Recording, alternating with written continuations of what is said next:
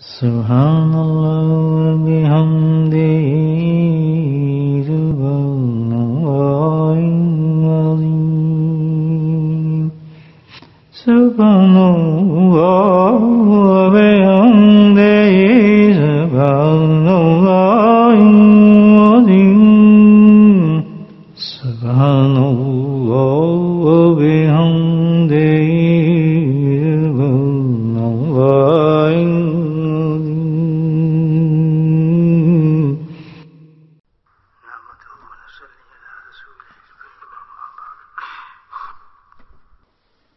Today, because we are in the age of material things, and lots of people have this complaint that in our home we earn, after earning our expenses we can't fulfill them, we don't have enough, we have shops, we have businesses, we have homes, houses, and we say even then there's distress and there's problems and there's difficulty, and commonly we hear this complaint from people. And the reason for this is that Shaitan has instilled into our hearts this thing that whatever you will have a lot of, you will get most benefit.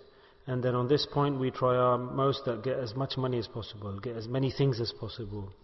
Because the more we have items and things, the more benefit we see and we comprehend. But in reality this is not the case.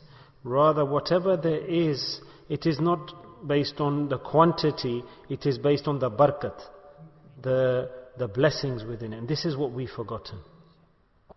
Even if the quantity is less, if there's less wealth, less money, but if there's barakah, blessings, then alhamdulillah, then the whole life of a person, there's ease, and everything of his, remember, in life, in everything in your life, whatever part of your life or facet of life, home, outside, business, your house, whatever is related to you, then barakah, the blessings from Allah, is what gives success to a person. That's the reason why today we have everything.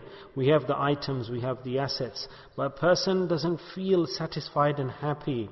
Somehow other that person, he has issues, ups and downs, because he doesn't have the barakah, the blessings, and he is lost out from the blessings and the barakah, the individual.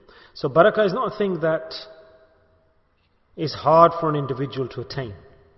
Allah subhanahu wa ta'ala, if He's given us such a great thing, then Allah ta'ala has opened the paths to attain barakah, the blessings. There's a hadith with the meaning that barakah, blessings, is such a thing that Allah Ta'ala says that you can attain this, you can receive this, you can acquire this. The more you do my dhikr, the more you remember me, the more barakah will come to you. Subhanallah. If, for example, you shouldn't worry and have concern that you should have higher quantity, you should have the fikr concern to instill more barakah into your life. Hadhrat Maulana Zakaria Sahib Rahmatullah Alayhi, Hadhrat Sheikh al-Hadith, he wrote in a kitab, he said that our houses, business, our land and everything in the heavens, the skies, our madaris, our institutes, our masajids, everything is based and succeeds and thrives based on Allah's barakah. Allah Ta'ala, so dhikr, the remembrance of Allah, Allah Ta'ala in His name, in His dhikr, has instilled such a quality effect that the whole life of a person, everything is affected by dhikr and is dependent on dhikr. So for this, the individual, the human being, he should do dhikr kathir. That's what Allah Ta'ala has said, that do my remembrance, do dhikrullah kathir, high quantity, and barakah will come into everything of life, your mal, your awlad, your home, your life, everything. You'll have maybe few things, but you will have a lot. Many houses we've seen that from outwardly they don't have lots of things or items, but mashallah they're happy and their system is progressing. Alhamdulillah. In the hadith it stated that on that piece of earth where Allah Ta'ala's dhikr is performed, then the inhabitants of the heavens look down and see the shine just like the moon and the sun. That's the barakah of dhikr. And I say this regularly, that those individuals today who are online, mashallah, system of dhikr, and we also have the receivers in the masjids, And that when there's dhikr, then install these receivers in your homes. And there's so much barakah. This is Allah's special fadl, that Allah Ta'ala's name is arriving to the homes. And do this kathir, high quantity, in abundance, is shaitani deception, that we don't have yaqeen, we don't have belief.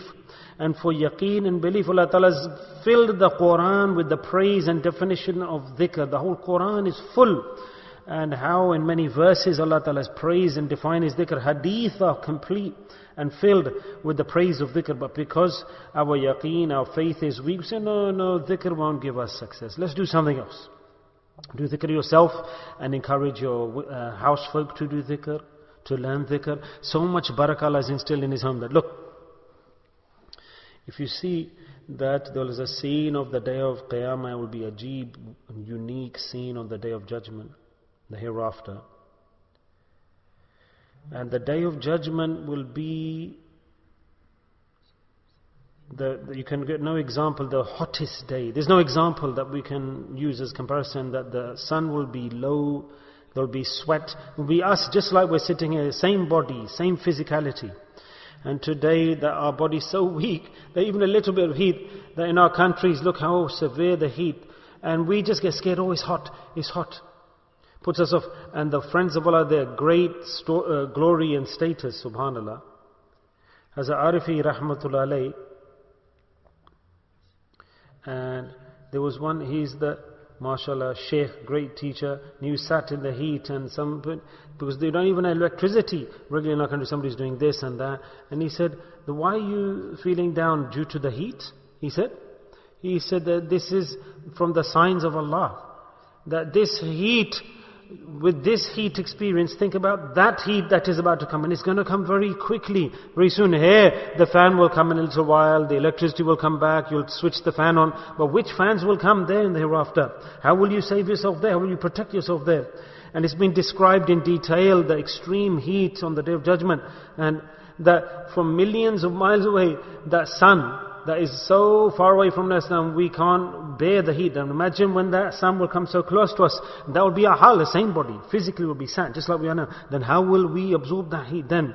But in such a heat, Allah Ta'ala has stated, subhanAllah, ajeeb hadith, beautiful, unique hadith. Rajulu dhikrullah khadiya tafadat aynahu. These are the words of the hadith.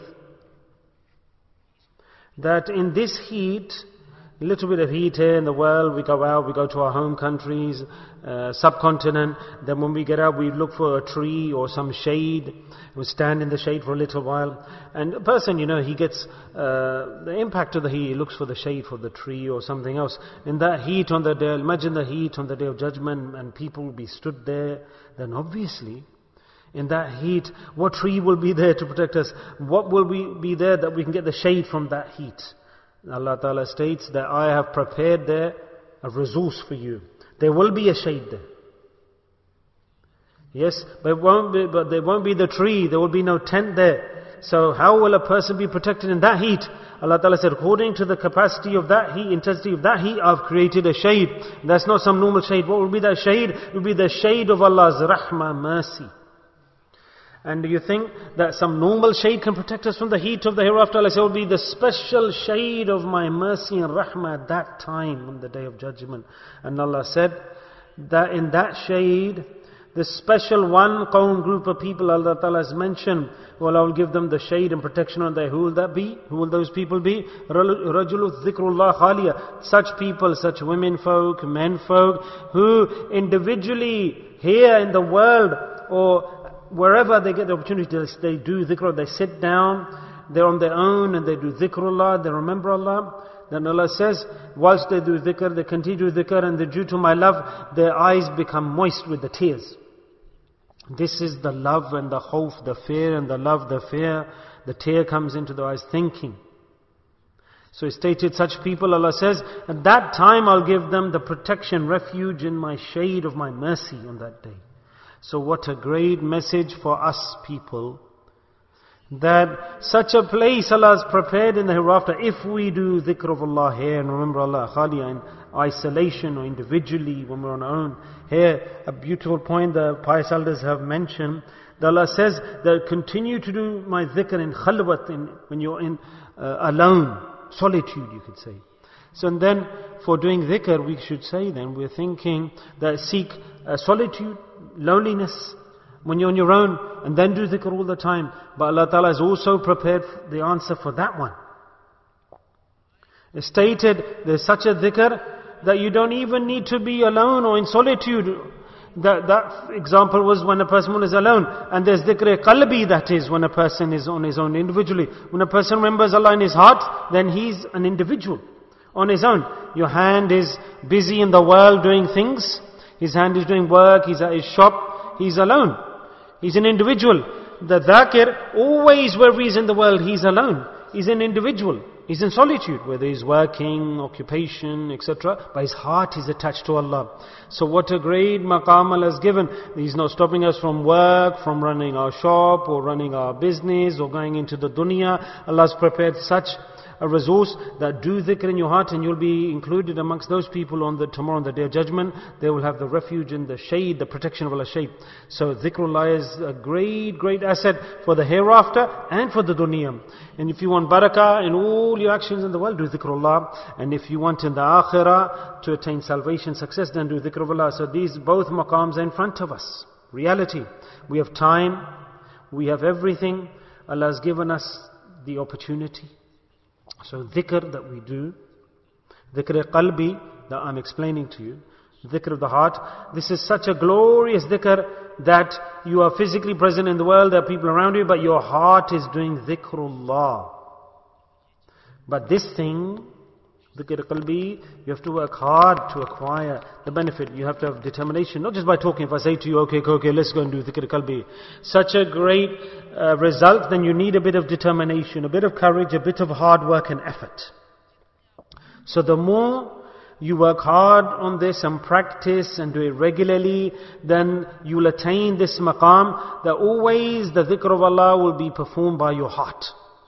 So for this, it's necessary to turn to seek a wali Allah, a friend of Allah, a teacher, ask him, how do I do this? How long should I do this? How much should I do this? And when you follow that tariqah, with that hard work, the more minute and effort you do, then you'll get to the maqam that your heart always will become a dhakir, will be a dhakir. Dhikr doesn't mean that your heart is beating, or you feel in it, or emotionally you feel in it. No, dhikr is a latifa, and it's a very light thing, dhikr of Allah. And it's a very light action. Allah's put a latifa, a point, a lesson. That it's just like this, that for example when we start doing this and we learn this and we work hard on this, then automatically that dhikr, it's continuing. It's not necessarily that you feel it, the heart's beating or it's not beating, etc. Some people think this, that I can feel it, etc. physically. No, rather that dhikr is continuing in the heart of that person. His heart has become alive. And when you're doing things, when you're doing the lessons and the prescription that teacher's given, and when he explains to you, do it like this, and you do it, then you attain that maqam. You attain that status. So my brothers, Allah Ta'ala, He's seated us here, He's assembled us here for His dhikr, for His remembrance. Then learn dhikr and work hard on dhikrullah. Work hard on dhikrullah. Because everything is existent and flourishes and thrives due to the dhikr of Allah, whatever there is. May Allah Ta'ala do dua to Allah, pray to Allah, that may Allah give us love for His dhikr, for His remembrance. Ameen. Recite the Rush. بسم الله الرحمن الرحيم الحمد لله رب العالمين والصلاة والسلام على سيد المرسلين شفيع المرسلين وطه وياسين الحبيب الأمين اللهم صل على محمد النبي الأمي أزواجه وأحد المؤمنين ذريته وأهل بيته كما صليت على آل إبراهيم وإنك حميد مجيد وسلم تسليما دائما أبدا كثيرا اللهم اغفر لنا ذنوبنا وظلمنا وحزننا وجدنا وخطأنا ومدنا كل ذلك اللهم اغفر لنا ما قدمت وما أخرت وما أسررت وما أعلنت وما أسرفت وأنت أعلم به أنت المقدم وأنت المؤخر لا إله إلا أنت اللهم ربنا آتنا في الدنيا حسنة وفي الآخرة حسنة وقنا عذاب النار وقنا عذاب القبر وقنا عذاب الحشر وقنا عذاب الميزان وادخلنا جنة مع الأبرار يا عزيز يا غفار يا رب العالمين اللهم نسألك العفو في المعاد في الدنيا اللهم أعنا على ذكرك وشكرك وحسن عبادتك اللهم أعنا على ذكرك وشكرك وحسن عبادتك ربنا هب لنا من أزواجنا وذرياتنا قرة أعين واجعلنا للمتقين إماما اللهم رب ارحمهما كما ربياني صغيرا اللهم اغفر لنا ولوالدينا واستاذنا ومشايخنا وجميع المؤمنين والمؤمنات والمسلمين والمسلمات الأحياء منهم والأموات برحمتك يا أرحم الراحمين سبحان ربك رب العزة عما يصفون وسلام على المرسلين والحمد